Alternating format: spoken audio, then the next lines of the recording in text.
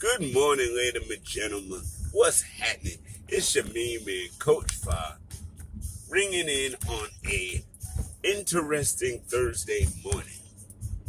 Getting off that morning commute, getting ready for a great show tonight. Candid Corner is back in effect. Thursday edition, basketball, amongst other things. Coach Fa, Mr. Lewis will definitely be in the building. And we will definitely have a wrestling town with my main man, JP the Franchise. Those are always awesome and so packed full of great knowledge. It's like watching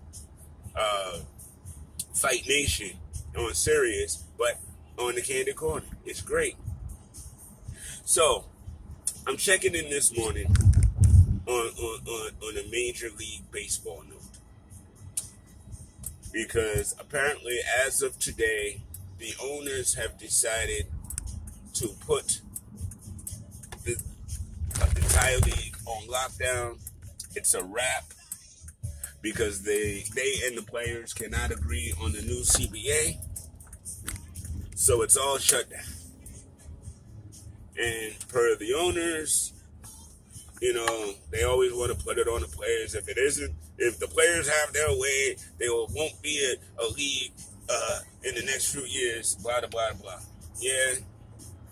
Well, owners, you guys have had your way for a while, and baseball is not necessarily booming or growing under the current tutelage, leadership, whatever you want to call it. So, honestly, yeah, I know y'all players feel the ways and the owners always trying to protect their bottom line. But here's my thing. How are these owners able to pay these crazy salaries still? Like, I know baseball is not the number one pastime anymore. You know, I know they're not getting the same numbers as football and basketball. I know that. So how are they able to pay out these crazy salaries if folk aren't really tuning in like that? And let's face it, they're not. Baseball numbers have been dropping, steadily for years. I mean, you don't see kids on the blocks playing stickball or baseball anymore. You know what I mean? I don't see that literally anymore. You know, I used to be one of the kids in the hood that did that. You know what I mean? I played stickball. I played baseball in parking lots with my friends and all that. You know, it was what's up. We traded baseball cards and knew every baseball player. Every baseball player was like on sitcoms and stuff. It was really, really big when I was little. You know, baseball movies were timeless things and, all of that.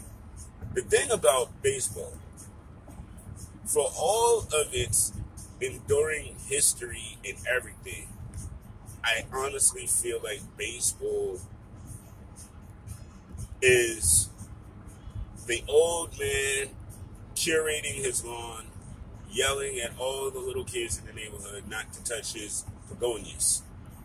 That's what baseball is.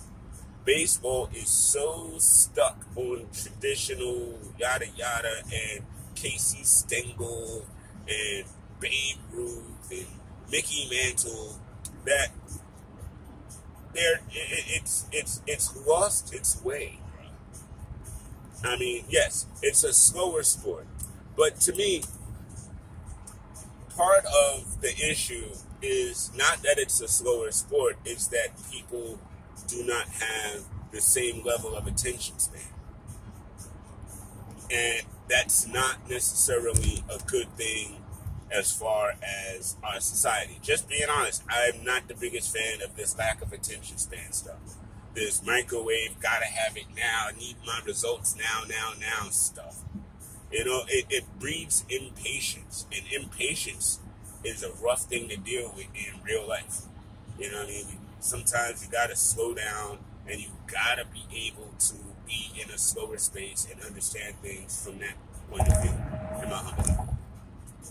You know what I mean? But I personally love baseball. I find the science of pitching to be fascinating. I don't necessarily get bored in pitching duels, and I don't need to see home runs every 5 minutes. I mean, it's a strategy game, and I really enjoy it for everything that baseball gives. But I also recognize that I am in a minority there. And honestly, 162 games, that is a lot of games in a season. Baseball season is long. So you figure baseball season, roughly games about 3.5 hours, then you've got 162 of them. That is a lot of watching and heavy lifting and stuff like that. And at the end of the day, in my humble opinion, baseball still plays better live than it does on TV. Because it's the summertime, it's the park, you're out there. I mean, yeah, going to the stadium is wow, awesome. It really is. And if y'all haven't been to a baseball game, even if you don't like baseball, if you haven't been to a baseball game, go to a baseball game. Baseball is so much fun. It really is. And I feel bad that the sport is suffering the way it is. I really do, because this was, again, honestly, in Coach Fine universe, before I fell in love with basketball, I loved baseball. I mean, it was my first sport that I played. I was a pitcher. I was pretty good at it. Until I started feeling tweaks in my elbow, then I had to stop. But, I mean, I watched baseball all the time, whether the Mets were playing or not. I watched baseball games. When they came on TV, Channel 2, Channel 4 back in the day, I watched baseball games. I love baseball. Honestly, now, I don't watch baseball the same way. I don't. I watch my team. And I think that's kind of where the state of the sport is. Somebody had said during the World Series that, baseball now is more regional. When your regional teams are involved, then you're tied in. But once your team is gone, are we still watching baseball? And I can honestly say I'm not necessarily. I mean, the World Series used to be the biggest thing on the planet. And this year's World Series came and went. Congratulations to the Braves. No disrespect just because we're in the same division, but it just wasn't a draw. It wasn't as much, unless your teams were in it, it wasn't that much of a draw. And that's the problem. There's so much wrong in baseball right now. And honestly, since we're talking, I'm going to just be real. Baseball writers should not be deciding the Hall of Fame. I don't know why they allowed that nonsense to happen for all of these years. But to me, managers, former managers, players, former players, scouts, GMs, those are the folk that should be voting on Hall of Fame, not writers. Writers in baseball have become such opinionated monoliths that, they all feel some high and mighty about, weighing on someone else's entire career. And they are entirely too opinionated, in my humble opinion. And, the way that they gauge the Hall of Fame and how particular they keep it, honestly, it took fans away, I felt like. There's so many things that take away from the fandom. When y'all have drafts, and this is actually not a knock, this is just an observation. When you guys do your draft, it doesn't really matter who the number one draft pick is. You probably won't see them for 4 years. So, again, even if the nation is watching the draft, they're not going to get paid off for years, because baseball goes through the farm system. They go through the minors. They make sure you're ready for the big leagues, which I respect the hell out of, to be perfectly honest. You know what I mean? The NBA is really just now wrapping their head around this G League or this minor league scenario within the last 10 years. And I think it's a great thing. It's just that Like with the NBA and with the NFL, when you see that number one draft pick, you know that following season, you know, for better or worse, you're going to see that player. And that kind of helps you tie in the whole process and that whole finding new ways to enjoy the sport thing. So baseball, just by the way it's set up, they don't have that connectivity that the other sports have. And then, like I said, their sport starts at the end of March and carries on into September and October. It's a long, long sport. You know what I mean? And it's a lot of games. It's like 3 to 4 games per week. It's a lot. And so in order to get people to sit every game and watch every game, y'all got to figure out how to make the game a bit more exciting, how to speed the game up without losing the integrity of the game, which is hard. You know what I mean? And then I hear that the MLB was switching out balls, and Pete Alonso spoke on it and got crushed by the media and everything. Come to find out, he was right. And again, if your league is tampering with the balls that y'all are playing with, so that it could affect free agency in a way that benefits the league and not necessarily the player, that is a really bad practice, ladies and gentlemen. And there are a few kind of really bad practices going on, you know, behind the scenes that we don't even know about. And there's an article that I saw, that there's another article out there that's really hammering down all the Q&A about what's going on with this collective bargaining. So when I dive into that article, I will definitely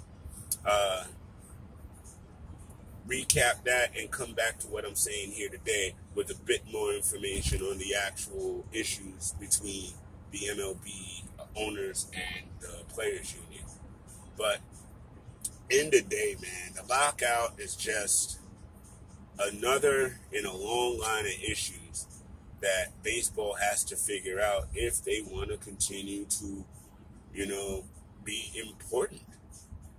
You know, I mean, there's a lot of history with baseball, but they're just, I don't understand why they're doing it so wrong now. You know, I was talking to a couple of people, and to be honest, the most famous people in baseball right now are folk that retired. You know, Derek Jeter, Alex Rodriguez, Big Papi. You know, those are names that don't even play anymore, but those names, people, oh yeah, I remember them. You know, I mean, there's no real major, stars that people can see, recognize, the average person. You know, where's the commercials for these guys? How come they're not doing, you know, and baseball and basketball have way more recognizable cats doing endorsements for them than baseball does. I did say basketball, right? Football, basketball. Okay. So there's a lot that baseball has to do. They got to get out in front of this. They need to be planted. These faces need to be planted everywhere. Everybody needs to know whether they watch baseball or not. You know what I mean? Again, there's a lot you guys need to do to rejuvenate the sport. And arguing amongst yourselves about salaries and things like that, I don't know if that's going to do it. You know what I mean? I just don't know. Because these 10-year, $137, $165 million contracts are crazy. You know? And it's funny that y'all offer these 10-year joints, and typically nobody makes it to the 10 years, so it's kind of like fugazi, you know, that you even offering it. I just find a lot of this stuff interesting and quite honestly, possibly detrimental, man. I love baseball. I don't want it to go away. But there are so many people that hate it, don't like it, don't watch it, indifferent about it, that honestly, that's where it's going to go. I mean, I don't see MLS overtaking it anytime soon. And lacrosse, while that's becoming something, it's still nowhere near the levels of the other sports yet. But listen, times have changed. There was a time where basketball was deemed, the worst of all sports. And listen, there was social reasons as to why that was too. So let's just keep that real. But nonetheless, that's what it was. And now basketball is one of, if not the major sport throughout the world, next to soccer/football. That football, not American football. American football is extremely strong in America. Extremely strong here. And they're trying to get that global, but, CFL, Canadian football is interesting. But, again, football is getting on that international platform. Not quite there. I mean, it's not supplanting baseball yet. But, and it's funny, I feel like baseball is another one of those sports that's viewed differently in America than it is elsewhere, and it's an American sport. Like Japan loves baseball. Central America, South America, man, listen. And that's it. Because if you look, that's where the majority of the baseball today's players come from. They have Latin surnames. And honestly, there's not that many African Americans playing baseball anymore. And it used to be like the thing. So baseball's got a lot to look at and a lot to figure out. And I mean, they've got some things going for them if they learn how to promote them and, figure out how to speed the game up without losing the integrity of the game. Figure out how to re-engage the youth, because that's it, really. You inspire the kids of the following generations to play this game, they will. I will say this, and this might just be me being in middle-aged cat, I'll call it. But in this day and age, social groups in live settings doesn't really happen as much. My son got a crew. They spend the majority of their time hanging out individually on their phones or on their gaming systems. They're together, but they're not even in the same room. And I'm seeing that with a lot of kids. And honestly, that's not how you play baseball. Baseball is a group of kids that actually converge on a parking lot somewhere, and go to town. So honestly, I don't know if that side of baseball can be saved until that side of society reconnects. Social media has done a great job of having people reach out to each other, but it's done a really sad job of having people together. You know what I mean? So, in my humble opinion anyway, I come from an era where we rode bikes, and you knew who was at each other's house because you saw all the bikes out front. You know what I mean? So that's my interpretation. And again, younger folk, when y'all view this, let me know how y'all feel about baseball and if it can survive and X, Y, Z. And if you don't like it, be honest. Tell me why. I'm really interested in understanding that. You know what I mean? So, again, everyone, thank y'all for tuning in. This was kind of a long video. I didn't expect it to be 20 minutes. But, when you're passionate about something, time flies. So I definitely appreciate y'all tuning in. Make sure y'all tune in tonight. Another live show. If you didn't see last Tuesday's show, please swing back. It was a lot of fun.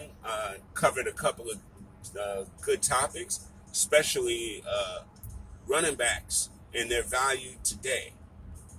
You know what I mean? So check it out. And again, appreciate you. Have a great, great Thursday. Be safe out there. Watch your football, watch your basketball. Enjoy. And I'll talk to y'all later.